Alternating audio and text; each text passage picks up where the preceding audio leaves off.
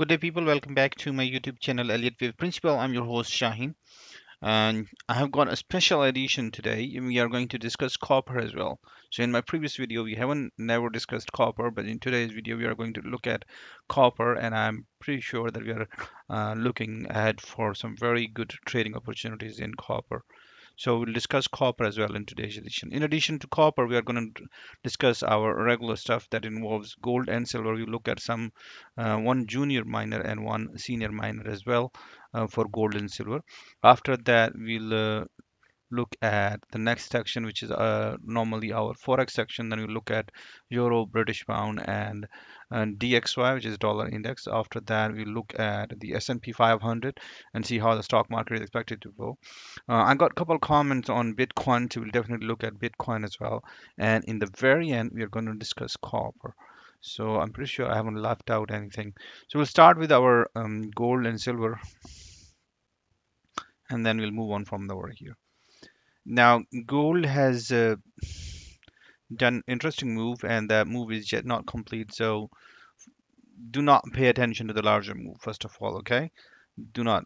First up, what you're looking right now is that I'm gonna label the larger wave soon, but I'm definitely looking for the completion of the structure. So let's go have a look and what are you looking for on a smaller time frame? Let's go on have a look on a 15-minute chart. Maybe that will help you guys.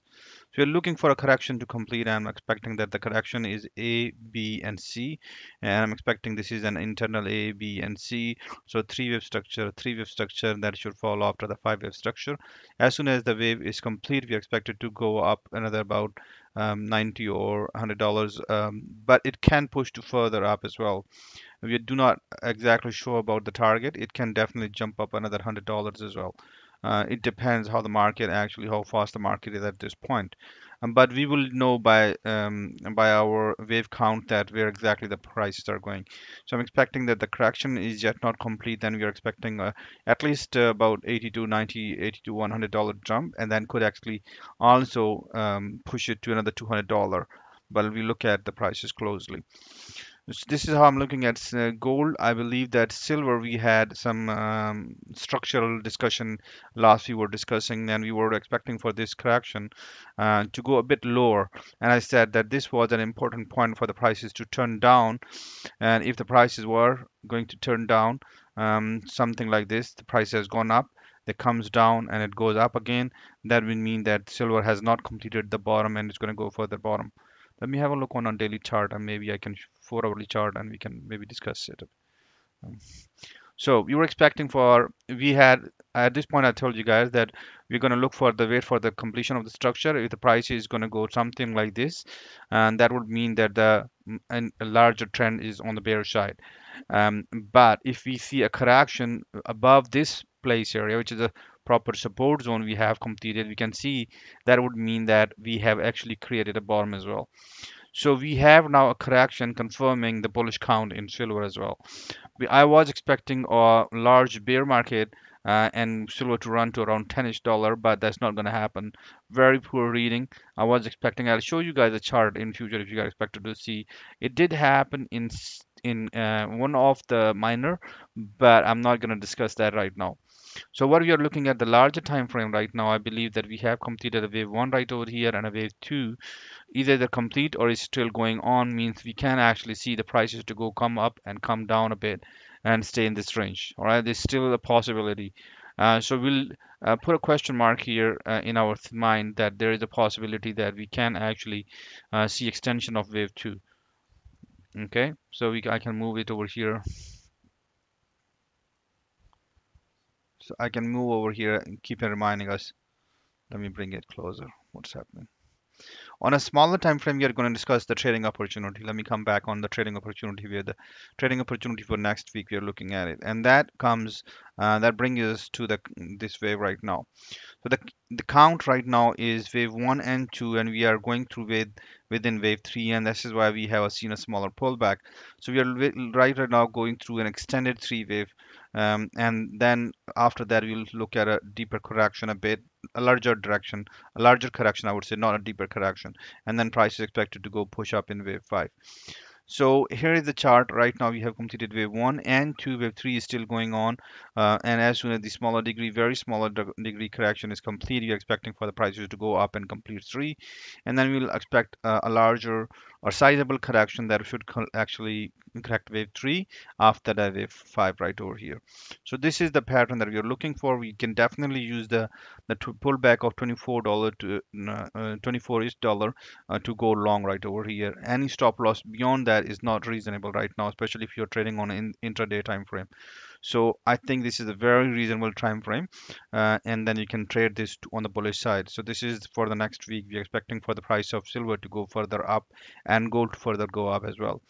Newmont is at a very interesting position. This is I do understand that this is a TSX. Okay, sorry, this is New York. Where is the TSX? This is the TSX. Okay. Though we can discuss a New York version, no worries. A lot of people are probably looking at the. So I told you guys in my previous analysis that we are expecting that there is a possibility for an ending diagonal in this area. Okay, so in this way, when the ending diagonal complete A, B, and C is complete, and we know that gold is already trading on a strongly bullish way. So let's have a look at a larger trade. So my point was that NEM Newmont is strong fundamentally as well. They have made a huge purchase in Australia and they have acquired almost, I think, $12 billion worth of a firm, a commodity from, I mean, a miner, a very massive deal for Newmont.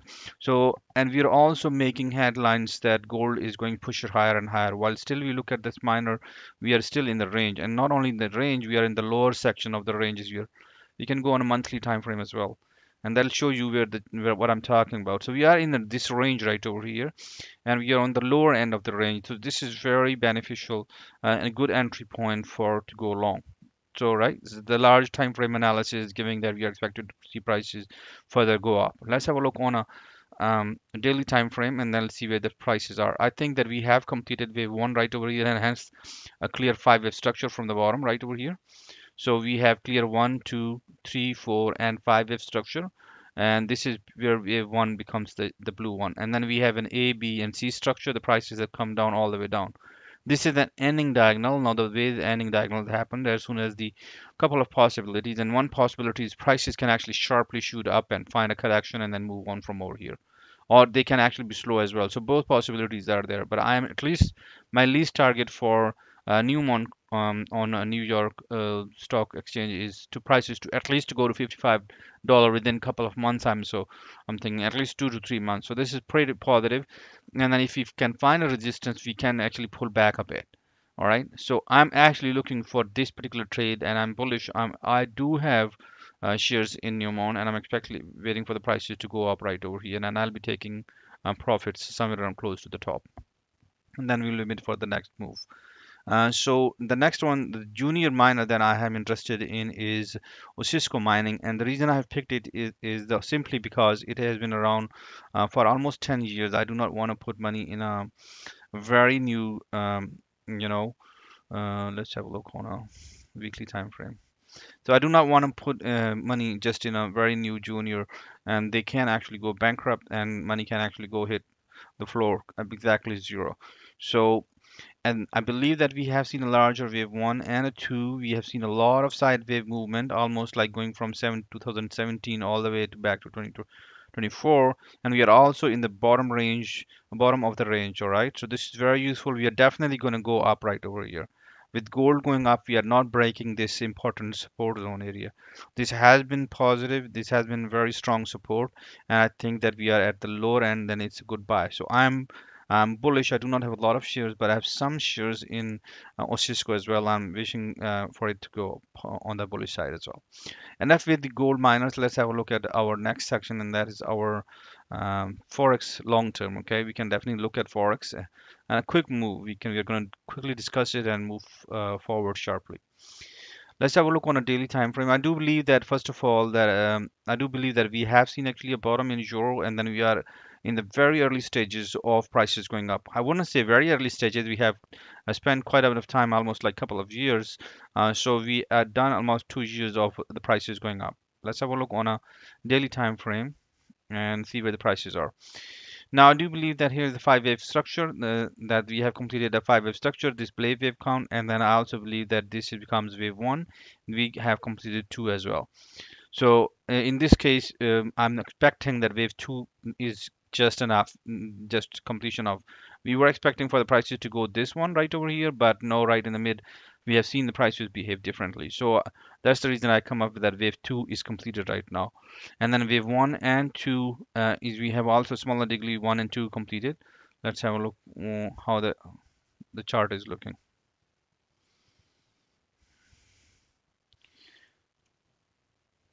Let me go on 4 hourly. Maybe you can see. Yeah, here we go.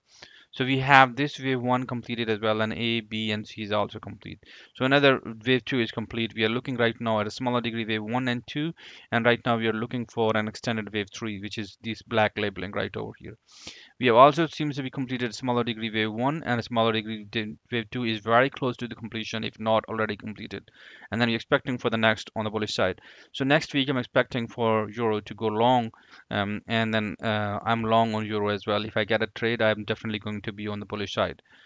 All right, let's have a look at British pound. We have almost identical pattern in euro in British pound as well. Once again, we have clear wave 2 completion of a smaller degree, and exactly same wave count. We have wave 1 and 2, this blue wave 1 completed, and then we are waiting for the completion of the extended wave 3, which is right over here. Within the extended wave 3, we have completed wave 1 and 2, and very close to the completion if it's already not completed, and we are waiting for the prices to go long. So I'm bullish on British pound. A lot of you guys have probably noted that British pound is more strong than euro itself. So we are definitely on the upside here in British pound. Now, since euro and British pound are bullish, we have bearish count for dollar index, which is exactly the larger pattern seems exactly the same. We have smaller wave 1 and 2 and smaller wave 1 and 2 within the extended wave, this blue wave, and we are very close to completion and we are expecting prices to go on the bearish side. This goes exactly as we are looking at the pattern in gold and silver as well. I mean, gold and silver are going to be bullish, euro and British pound are going to be bullish, and US dollar itself is going to be bearish. So enough of the forex. Let's have a look at the next section, and that brings us to our crypto. We'll discuss our stocks market. Okay, let's have a look at S&P 500 and how the prices are doing. Now, in my previous analysis, I told you guys that this trend line is very important. A break of this trend line, which seem we are touching the trend line once again, is very important. Let me have a look at the larger pattern if you haven't seen the larger pattern, the one that I'm looking at it, and I'm thinking that we are going to see this pattern. Okay, let's have a look at a daily time frame. Okay, this is much sharper. So the larger pattern that we are looking from this bottom is wave A and B. Let me have a look actually if I can help you out with a even a larger pattern. So the even larger pattern that we have seen in this top right over here, I'm looking right now as wave A or W, and this is wave B or X, and after that wave is complete, we are looking for bearish price action on the further down. Within the wave B or within the wave X, it seems that the structure is an A, B, and C, which is a 5-3-5 structure, with the wave A being very short wave and B being three-wave structure and wave C being a clearly subdivisible five-wave structure. This is one of the basic structures that we used in Elliott wave analysis. We seem to have completed wave 1 and 2, and we are very close to the completion of wave 3, and therefore we are expecting for the prices to come down. It could come down further and enter into the territory of wave 1 to make it an ending diagonal. So keep that in mind. It is not necessarily because it's coming in the last section of the ABC structure, so it can become an ending diagonal. Keep that in mind because we haven't done the internal labeling properly, and I normally stay away from the discussing whether it's a clearly five-wave structure or it's a zigzag structure. That makes a difference between ending diagonal or a regular impulse wave. So let's have a look on an hourly time frame, and I after that structure, I drew this parallel line and I told you guys this is very important. A lot of choppy price action we are seeing, and the reason is we are getting close to the end of wave 3. So a larger swing is expected on the bearish side. All right. Now this is a very important structure. We are expecting a similar behavior in Bitcoin and cryptocurrency overall. We are expecting a larger swing on the bearish side in stock market and in crypto. All right. Let's have a look at No, this is once again the larger pattern. I believe in Dow Jones Industrials and US 100, which is Nasdaq, is going to be about the same. We're expecting a larger swing on the bearish side. Okay, let's have a look. Let me do this save, and then let's have a look at the next section. That will be our crypto section. Now I have seen a couple of oh, we already have a drop. Okay. Now I already have seen a couple of notices, sorry, comments on the price of Bitcoin. So I made a huge mistake when we were dealing about gold, and I think the reason is because I was looking a little too far ahead with a bit of data. Okay, so probably we are making a similar mistake in Bitcoin as well. So as long as you say no, the prices cannot be come down to 10,000, maybe there is a possibility that I'm wrong in that analysis. All right, but one thing I think I'm right in is that we are looking at a five-wave structure from this bottom, which is wave one and two and three and four. We already have seen a pullback right over here. Okay, so this pullback is going to be probably a bit lengthier, or maybe the side wave structure is going to happen. All right, but the pullback is there anyway. So wait for a corrective pattern to complete. As soon as the corrective pattern is complete, it will give you a definitely long trading setup to go up on the bullish side. All right. So let's have a look on a 4-hourly chart. So there is a possibility of a side wave structure. Definitely, we are looking for maybe a little more pullback down further over here, and then go up and then come down right over here. So we are definitely looking for this possibility. We can also go for a little more waves than we have seen right over here. So as soon as the structure which completes, and we are going to look at stock market as well in parallel. So this is also not confirmed that we are probably looking for maybe on the bearish um, side open on the market on Monday. All right. So once again, once the structure is complete, we can look for the prices to go bullish. This I agree with, and we're going to look for it. And after that, we'll discuss how the prices are going to be.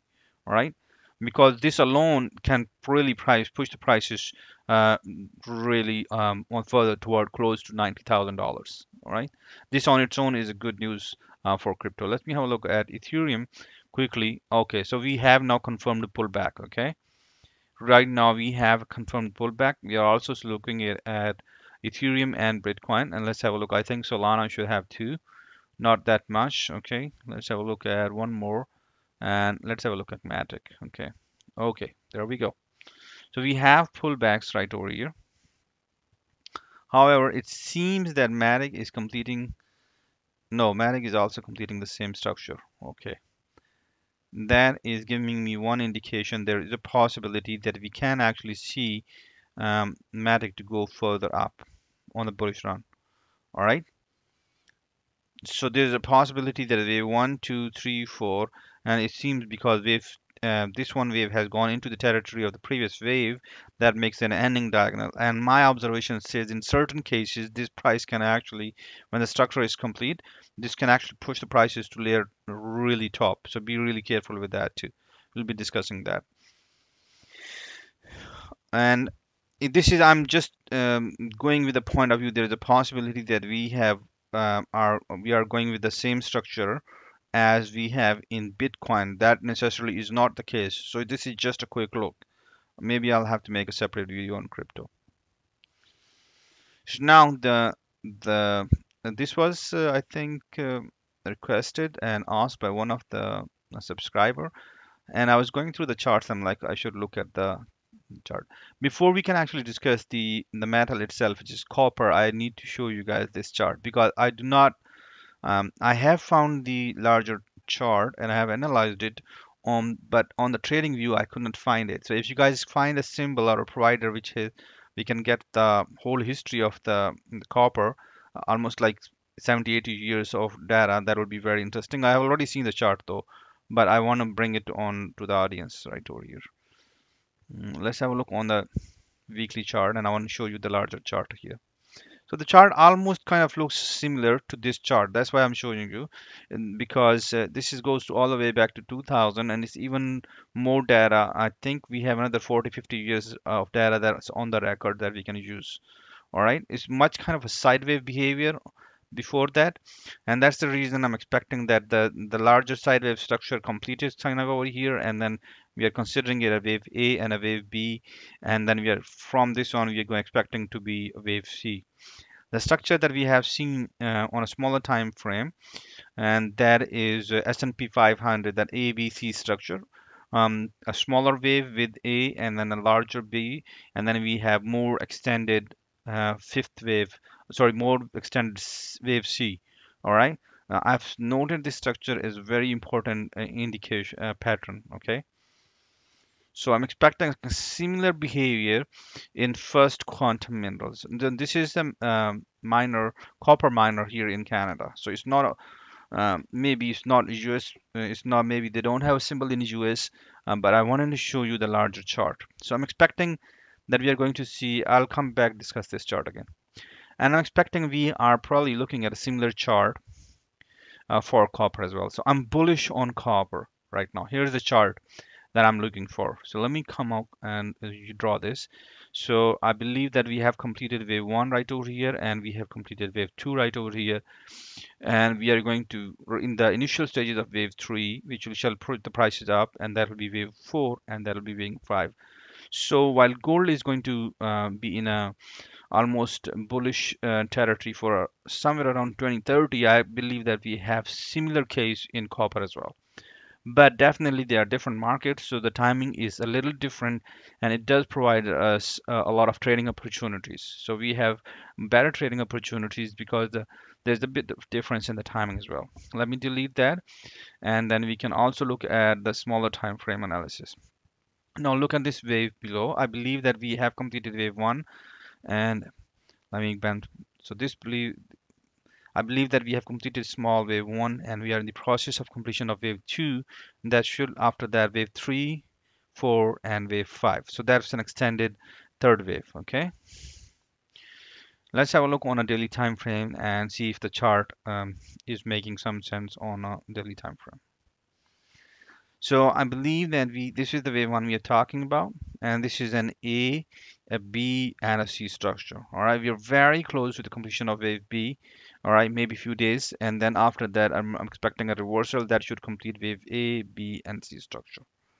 All right, and after that, when we see a bottom, we shall actually wait for the prices to go up. Okay.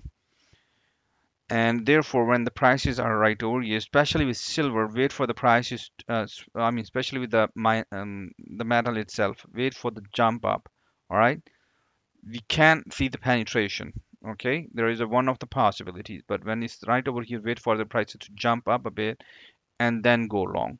But this is for next few days. We still have a lot of time for that thing to happen.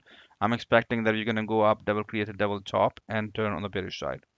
Let's have a look at the miner. Okay, the miner that I've already shown you the chart, which is First Quantum Minerals. It's on TSX, which is Canadian exchange, and we have a very interesting trading setup.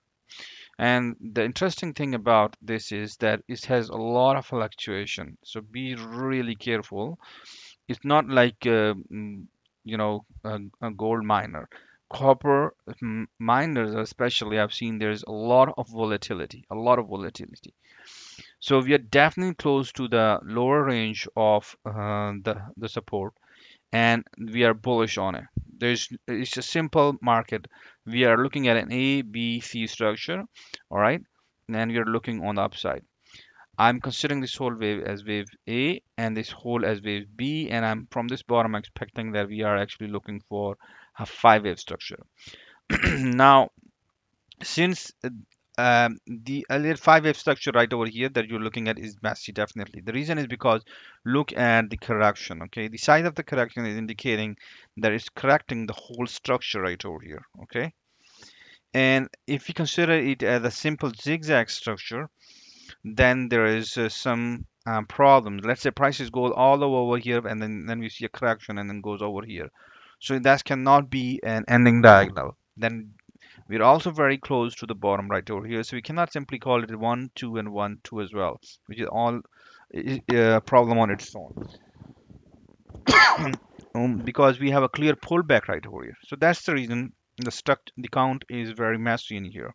Okay, I'm considering the top wave right over here and a correction, and then wave 3 and a correction, which is you know entering into the territory of this, but this is the top of wave 1, and hence a 5 wave structure and ABC. Within ABC structure, the there seems to be some data that I mean, the pattern doesn't seem to be completed.